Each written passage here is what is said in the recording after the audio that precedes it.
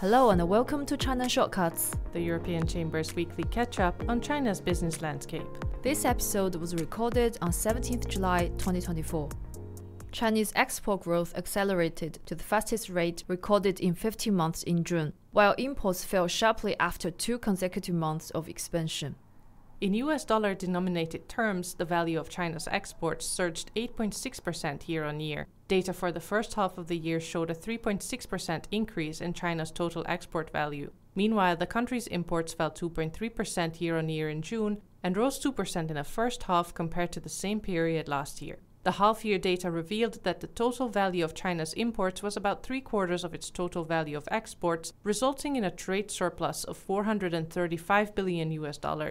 In the first half of 2024, the European Union remained China's second-largest trade partner, with China's total value of exports to the EU almost double the amount of its imports from the bloc.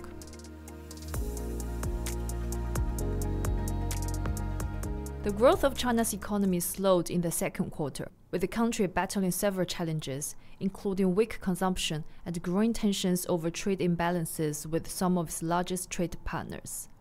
China's gross domestic product rose 4.7% year-on-year in the April-June period, which was the lowest level of quarterly growth since the first quarter of 2023. At the 2 sessions held in March, China set the annual target for its GDP growth rate at about 5%, matching last year's goal.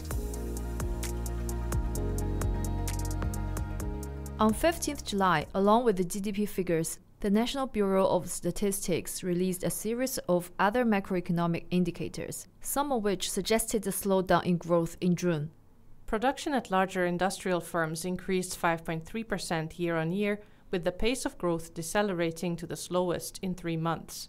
The total value of retail sales edged up 2% from the same period last year, which was the lowest increase since December 2022. As for the first half of the year, industrial production expanded 6%, while retail sales rose 3.7% year-on-year. The surveyed urban unemployment rate stood at 5.1%. On 11th July, the State Council announced a list of temporary policy adjustments to be implemented in 6 cities: Shenyang, Nanjing, Hangzhou, Wuhan, Guangzhou, and Chengdu, with the goal of attracting foreign investment. The 9 city-specific measures focus on promoting further opening of the services sector. Notably, however, the listed provisions are narrowly defined. For instance, foreign investors will be allowed to set up non-profit elderly care facilities in Hangzhou, Guangzhou, and Chengdu.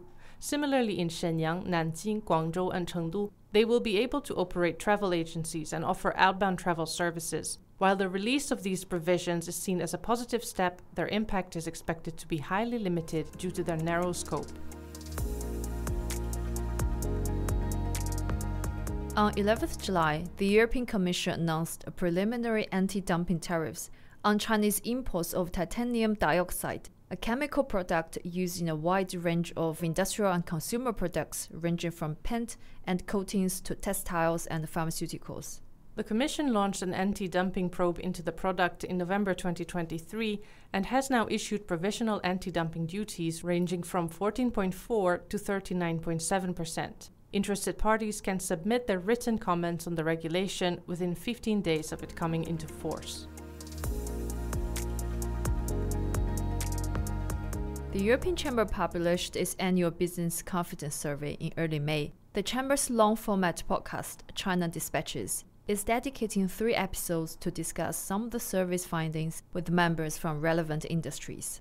Check the latest episodes of the Dispatches series to hear on-the-ground insights on European companies' decarbonization strategies and the challenges they face reaching their targets in China. You can also find out more about the sectors in which businesses report some recent market opening. And stay tuned for our upcoming episode on competition. You can find all episodes of China Dispatches on the Chamber's website and WeChat account. They are also available on Apple Podcasts, Spotify, and YouTube. Thanks for listening, and don't forget to tune in again next week. In the meantime, please find useful links in the episode notes.